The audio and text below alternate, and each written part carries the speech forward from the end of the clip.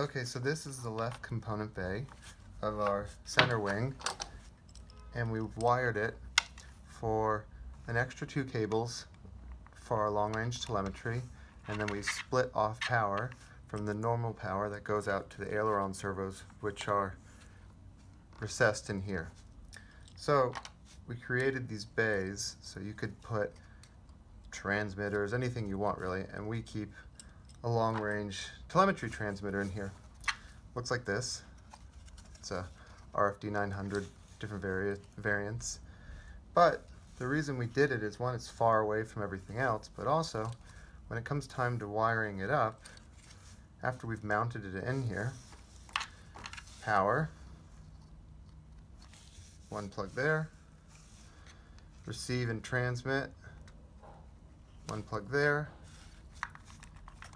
it scoots in here, 4 screws, and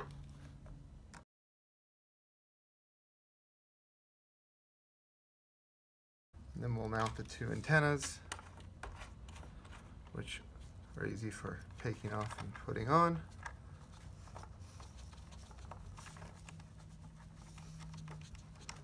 So it's a diversity set up. And there it's mounted, and notice we also have the heatsink rotated 90 degrees, so the direction of airflow goes right over the unit to keep it cool. Thanks for watching, and I hope that helps.